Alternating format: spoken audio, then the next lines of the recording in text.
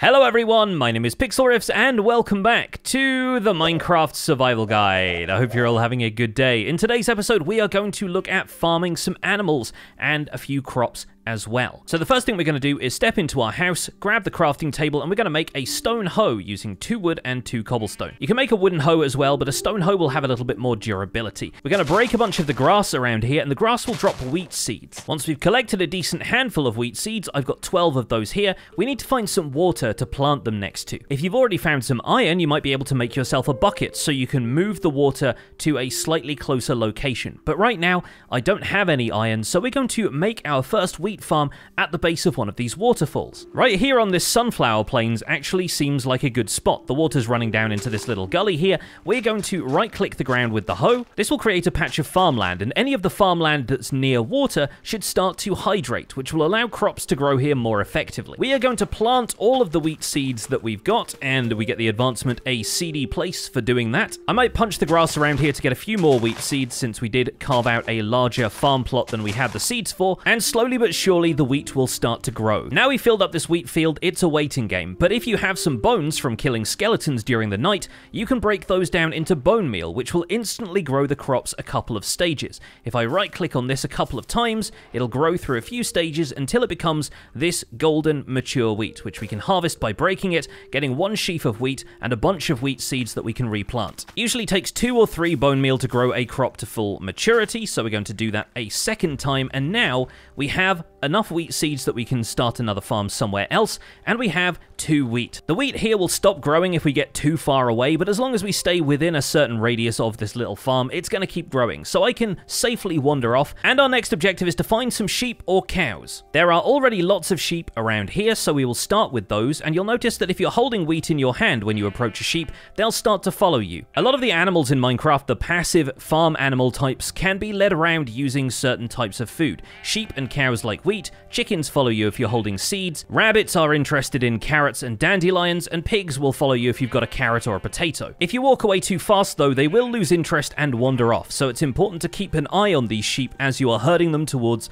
your eventual goal. Down here close to our wheat farm, we're going to create a pen to keep these sheep in. Makes sense to build it next to the wheat farm since we'll be using the wheat to feed and breed them, so we'll make a few fences using our crafting recipe book here. I only had enough fences for a 4x4 pen, so the sheep are going to be kind of crammed in right now, but we'll expand the fence a little bit later. If we walk up onto this crafting table, once the sheep is going to push me out of the way, we'll stand in the pen and they should start to follow you in. Just got to do a bit of maneuvering, wait for them to walk up onto the crafting table, and they'll follow you in. And once they're in here, they should not be able to get back out. Unfortunately, neither can you, because fences are technically 1.5 blocks high, even though they only render 1 block high. And the player can only jump slightly over the height of a block, meaning you can't just straight up jump over a fence. So we're going to take out this corner fence and quickly replace it before the sheep know what's up, and the sheep are now here in the pen. Once we've gathered some wool, we'll make some carpets, which will actually act as a stile. But I'll show you something else you can do in the meantime. Let's take down this oak tree here so we have a little bit of fresh wood to work with. I'm going to break the leaves to disconnect them from this tree here, and that means the leaves should start to decay because they're not near a wood block. And using our crafting table, we can craft a fence gate. We'll break a fence and replace it with the fence gate, and by interacting with the fence gate, you can open and close it, meaning you can get in and out of the sheep pen. You'll also have noticed it started raining, which we can't do anything about until night falls. At that point, we can sleep in a bed, the rain will clear up, and we'll have nice sunny weather again.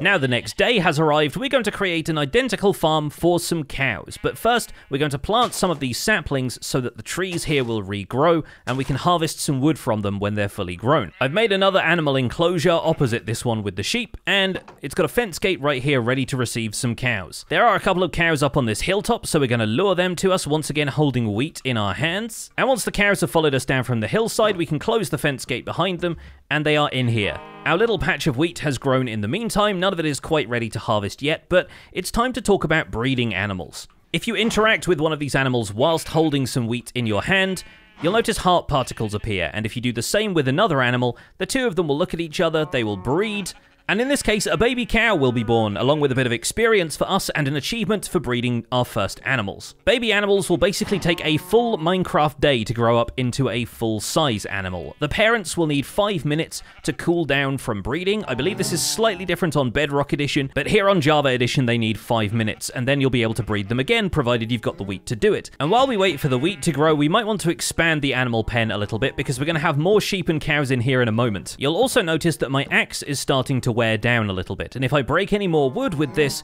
it's going to break permanently. So we'll have to go and grab the materials we need to craft another axe. I'll just get 3 cobblestone from over here in this cliff face, and when I pick up this crafting table, the axe is going to break, but that's fine because we just made another one. Now we've got a couple of extra wheat from our wheat farm. Here's the cool thing about breeding together sheep. Sheep's wool can be dyed different colors. We can grab some red tulips to make red dye. We'll grab one of these dandelions down here to make yellow dye. And interacting with the sheep whilst holding dye will dye the wool of this one red and the wool of this one yellow. When we breed these 2 sheep together, you'll notice that their offspring can have the combination of those 2 colors of wool. We get an orange sheep. So instead of having to combine those 2 dyes to make orange dye, you can just breed 2 sheep together. And when you kill the sheep or shear them, you will get wool of that color. In total, there are 16 colors of sheep, so that's a challenge. Try and get them all. In the meantime, one of our oak trees has grown from a sapling into a full-size tree, so we can start chopping that down, replant the saplings again, and along with the cows, the sheep, and the wheat patch, we are now farming wood as well. Stick around for the rest of the video, where I'll explain why I'm farming animals so early instead of running off and getting more precious resources.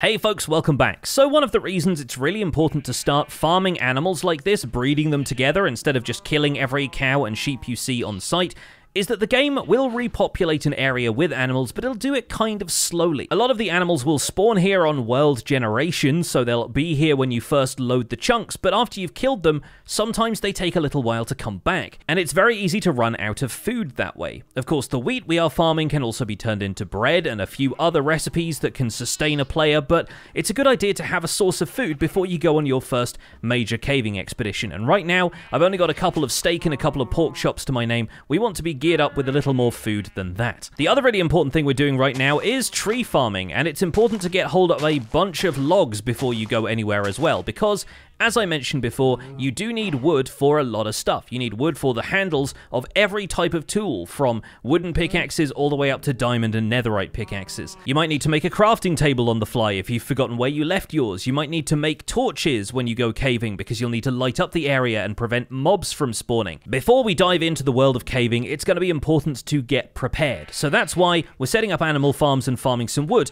before we think about going underground. With that said, it will be a lot easier to set up wheat farms slightly closer to the house once we can move the water source around with a bucket, and it will also be possible to collect milk from the cows. If we have iron, we can create shears to shear the sheep and get more wool without killing them. There will be lots of benefits to going caving and at least finding some iron, so we're going to aim to do that in our next video. But for now, before all of that action happens, I'm kind of enjoying taking things at a slightly slower pace. Since we've got the seeds for it, we can turn a bit more of this hillside into a wheat farm, and there are a couple of other things you should know about farming crops. First of all, once it gets 5 blocks away from a source of water, farmland will not be able to hydrate. It won't just be hydrated by the farmland next to it. So it's important to remember that you need water around for the crops to grow properly. These seeds right here are going to grow a lot slower than the rest of the wheat in this patch, which has hydrated farmland. The other thing to keep in mind is that if you jump onto a piece of farmland, it will revert back into a dirt block, and that will break whatever crops are growing there, popping them off and dropping them as items you can pick up. You will need to till the soil and turn it back into farmland before you can replant anything there, but that's a good way of getting rid of farmland you don't want anymore. Just something to be aware of if your farm is on a hillside like this. You don't want to walk off a block and suddenly trample all your crops. It looks like the orange sheep has grown up, but the cow over here hasn't, even though we bred these cows first. And that's because sheep can actually speed up their growth by eating grass frequently, which they do anyway to replenish their wool. Sheep can't be sheared until they have grown up, the same way cows can't be milked until they have grown up. So we're not going to be able to gather everything from sheep as soon as we breed them like that. Another thing that would be really useful to do is craft a storage chest and leave it somewhere around these animals. That way you can keep some wheat nearby if you want to come back and breed the animals regularly. And if your wheat farm ends up too far away from your animal farms, well, at least you can bring all of the wheat with you in one go and not have to make the trek so often. On the flip side of everything I just told you about making sure you breed the animals instead of killing them all in a certain area, once you've started breeding the animals, you should have a virtually unlimited unlimited supply of them, so it's safe enough to go out and kill any sheep or cows that you see in the wild, knowing you've got a bunch of them back home. And I'm going to do that since we don't have access to shears yet, just so I can get a couple of pieces of wool and show you a neat trick. Because when your cows and sheep are running around inside of these pens, you'll notice that sometimes you'll open a fence gate and the sheep will just walk on out of here. If you're going in and out to breed them or feed them, yeah, sooner or later they are just going to walk right out of the pen, and you might not have any wheat to guide them back in again. Or alternatively, you're trying to guide them back in again with the wheat, but then the ones that are inside the pen run out towards you because you're holding wheat, and the whole thing becomes a bit of a debacle. So instead of a fence gate, I will humbly suggest using carpet. You can grab 2 wool from nearby sheep, turn those into a carpet, and place the carpet on top of any of the fences surrounding your animal enclosure. This will create a little platform that you can hop up onto, but the sheep will have no interest in pathfinding over, meaning they won't leave the pen, they won't be able to jump up onto this the way players can, and it just makes the process of farming animals a lot easier. You can get in and out of the animal pens this way with no problem, except maybe if the sheep push you around a little bit. But we're going to do exactly the same thing over here with the cow pen, because cows are also mischievous and like to get out from time to time. You get 3 carpet from 2 wool blocks, so we'll put that in there just in case we need another one in future. And incidentally, if you want to add any more animals to a pen like this, a really easy way of doing that is to get the sheep or cow or whatever it is to follow you, place a few temporary blocks around the outside of it so they're connected to the fence, and then just let the animal walk over those so they make their way into the pen. Then you can just use the carpet on the corner to hop back out again, break those temporary blocks, and the animals are in the pen no problem. Returning to our wheat field, once again you will see that the crops over here have grown a lot faster than these ones on the unhydrated farmland. That'll be a lot easier to deal with once we can move water around using a bucket. And these pens do feel a little bit small, even for the small amount of cows and sheep that we have in here. And trust me, we're going to want to move them out into larger accommodation soon, but we're going to save building a barn for the animals for another episode. And right now that's mostly because it's a little time consuming to gather wood when all we have is a stone axe. We need some tool upgrades before we can think about the longer-term building opportunities of this world. If you want to expand a wheat field around a natural water source like this, but you don't have access to a bucket yet, we can break a few blocks along here and channel the water down a small water course. But once it's flowed down over a block, or if it's flowing from a water source like the one up there, water will only flow for 8 blocks before it has to drop another block to continue. So this right here is about as far as this water will go. However, that does mean that some of these blocks over here, some of the farmland here, is going to be closer to some water, which will mean that a couple of those patches there will end up becoming hydrated again, and we can expand the wheat farm around this area because there's water right close by. Also, a nice easy way of getting hold of some bone meal if you're impatient and you want the crops to grow a little faster is to wait until just after nightfall, once some of the hostile monsters start to spawn in the world around us. I'm going to get up on the roof to see if I can spot any skeletons spawning. There's definitely some zombies around here, so skeletons will be spawning out there in the world. We can take out this zombie with a couple of quick critical hits, but now we know hostile mobs are spawning, we can go to sleep for the night, and then when we wake up, we've just got to take a look around at who is burning. There's a couple of skeletons and zombies burning in the sunlight now, and we don't even need to run up to the skeleton. It will just die naturally, and then we can run up and see if it's dropped any bones, which it has, so you can collect bones nice and easily without having to even lift a finger against these skeletons. Once again, spiders in full daylight like this will become passive, but since this spider is here,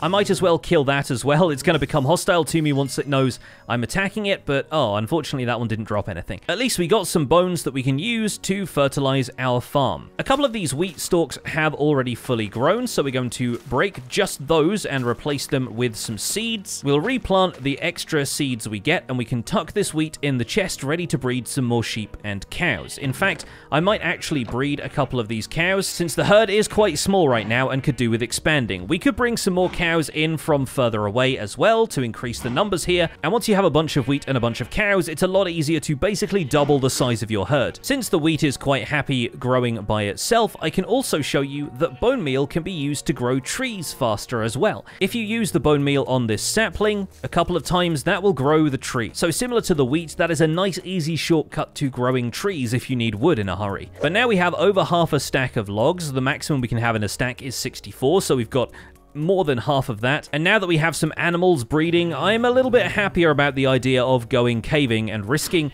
a bit of exploration in search of more precious resources. So join me for the next episode when we will be going caving for the first time. And the last thing I will show you is that if you're unlucky enough not to have any animals to breed with your wheat, you can always turn 3 sheafs of it into a loaf of bread, which will sustain you, not quite as much as the steak will, but you'll get a pretty decent food supply out of that if you've managed to grow a lot of wheat. So that's where we're going to wrap up this episode of the Minecraft Survival Guide. Hopefully you've learned a few things about farming animals, and we can get all geared up for our next episode in which we'll be going caving. Thank you so much for watching this episode. My name has been Pixlriffs. Don't forget to leave a like on this video if you enjoyed it, subscribe if you want to see more, and I'll see you folks soon. Take care.